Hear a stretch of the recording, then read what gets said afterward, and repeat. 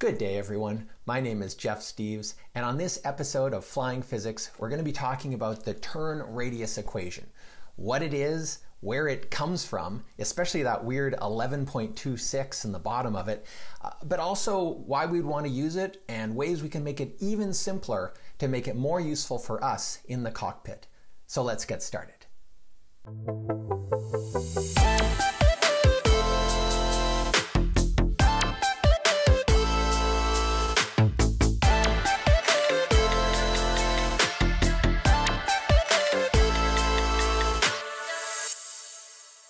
Okay, so imagine you are setting off on a mountain flight. You're going to be heading through some canyons, and depending on the weather and the situation, you may have to turn around and come back to a safe airport to land in, maybe in a precautionary scenario or something like that. So I'm going to start at my home base here in Victoria. We're going to take off and we're going to head over towards Vancouver and up towards Squamish and into the mountains towards Whistler. So we're flying along and we come towards Pemberton here. And now we're getting into an area where canyons start to become a little bit narrower, the terrain is coming up.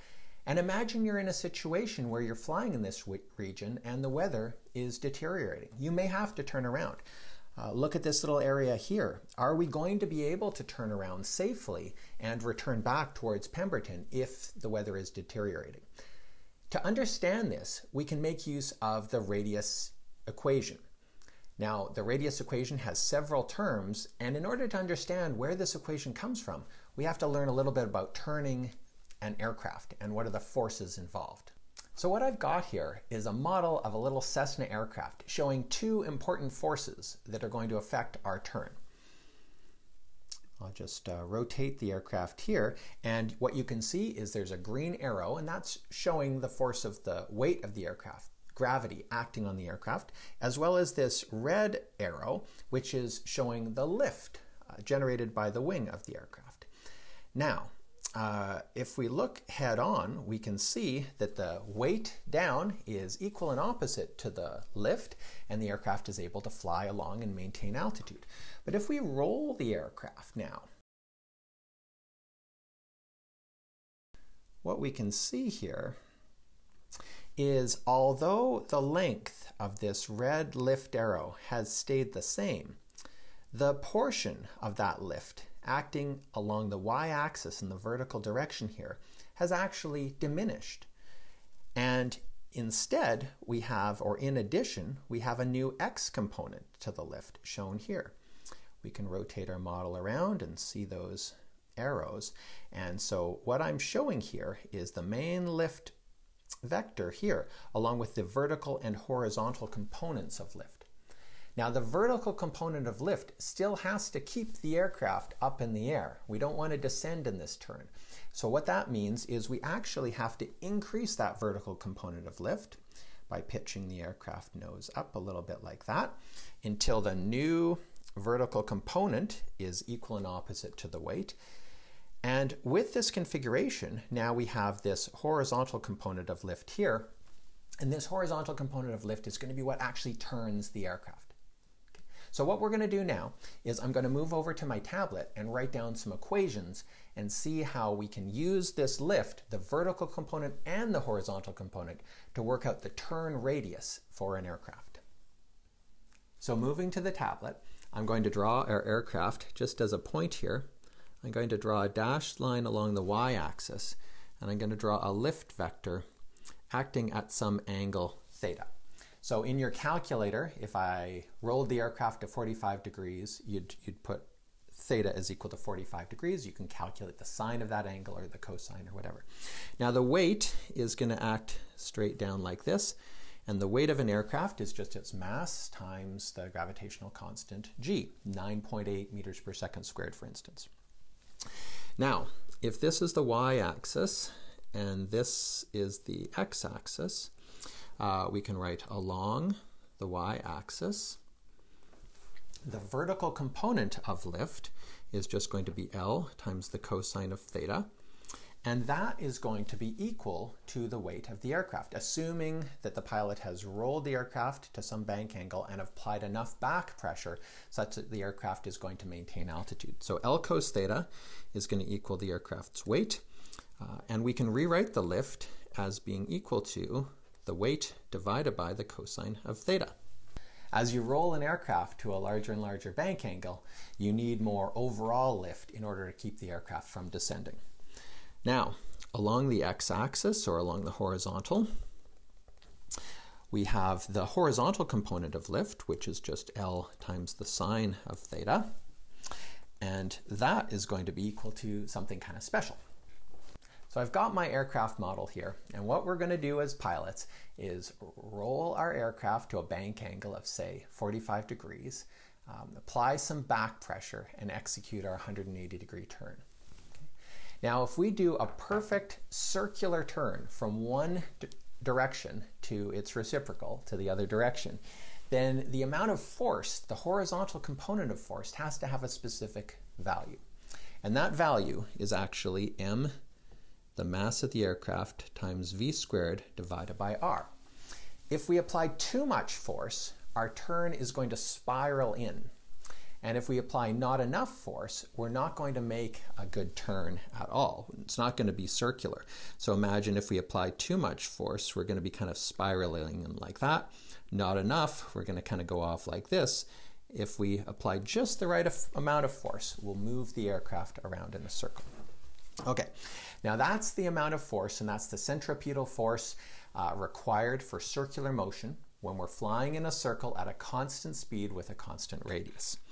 And if we apply just that amount of force, then what we can do is use this value of lift in here, and we get mg over the cosine of theta times the sine of theta is equal to this special amount of force required for a circle. The m's on both sides of this equation cancel. Sine theta over cos theta is just equal to the tangent of our angle, and we get that is equal to v squared over r. The radius of our turn is just going to be equal to v squared over g times the tangent of theta. In the aircraft, what do we fly with? We fly with nautical miles per hour, and we fly distances typically in nautical miles or feet. To make this equation work for us, we're going to do some unit conversions. We're going to take our speed, and we want to be able to input a speed in nautical miles per hour. And in order for this to work, our radius will be in feet, and we're going to use a g in units of feet per second squared. Okay, so there's a few conversion factors, and I'll just show you those quick. So everywhere we have a v, we have to multiply it by a conversion factor. So our speed v times 6,080 feet per nautical mile, that's going to help us convert from nautical miles to feet. We're going to have to multiply this by 1 hour, which is the same as 3,600 seconds. And if we square all of this and we implement our g, now g is typically written in meters per second squared, so we want to write it in feet per second squared, so we'll multiply by 3.28 feet per meter, and we still have our tan theta term. If we do all of this conversion, now look with v, everything's getting squared. The conversion factors themselves actually have to be squared, so we get v squared in the numerator, and I'm just going to write everything over in the denominator. And we can do this. We get g, we'll use 9.79 multiplied by 3.28 multiplied by 3,600 times 3,600 divided by 6,080 times 6,080. All of this times 1 over the tangent of theta. Looks like a big mess, and it is. So what we're going to do is we'll just use our calculator to calculate that. So I've put it all in here. I just hit enter, and it gives us 11.26.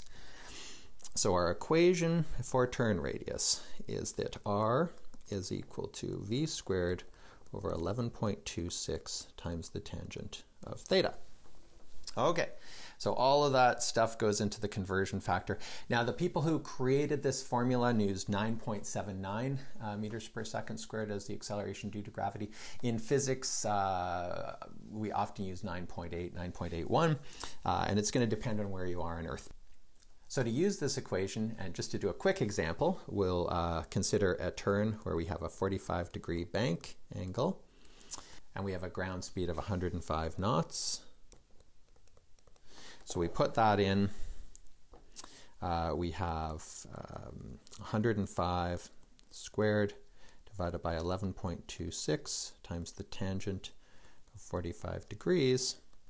And that gives us 979 feet for our turn radius. Remember, the diameter of the turn is going to be twice the radius, so the diameter would be approximately 2,000 feet. Then you can go to your chart and actually see whether that's going to be a problem for you, depending on the altitude that you're flying at and the width of a valley, for instance. And this is all good. But if you're doing canyon turns in a valley, first of all, you're not necessarily going to have a calculator with you. You have to kind of do these calculations beforehand. But there is a way that we can make the equation a little bit easier to use so that you could probably use it in flight and calculate it in your head. So our starting point is r is equal to v squared over 11.26 times the tangent of your bank angle. If we turns at 45-degree bank, well, the tangent of 45 degrees is equal to 1. So a simple version that's going to give us approximately the right answer is that r is approximately equal to speed squared. Now 11.26, you're not going to be able to do math with that in your head, so we'll just simplify this as 10. And if we're turning at 45 degrees, the tangent of 45 is 1, so we have just v squared over 10 as a simple version of your turn radius equation that you could just use in the cockpit anytime you're doing a 45-degree bank turn. Now remember, with your bank angle, at higher bank angles, your load factor is going to go up, and at 45 degrees, your load factor is going to be about 1.4. Your stall speed goes up with the square root of the load factor, so just be aware of that. You're going to have about a 20% higher stall speed at this 45-degree bank angle. But just for some simple exercises here, if our speed is 150 knots, 150 squared is going to be about 22,500 divided by 10, so you expect a turn radius about 2250 feet. At 100 knots, this is going to be about 10,000 divided by 10, so 1,000 feet. And if we go down to about 80 knots, just so the math is easy, r is going to be about 6,400 divided by 10, so 640 feet. So these are some examples of using the simplified turn radius equation. If you're flying, v squared over 10. If you're on the ground, v squared over 11.26 tangent of the bank angle.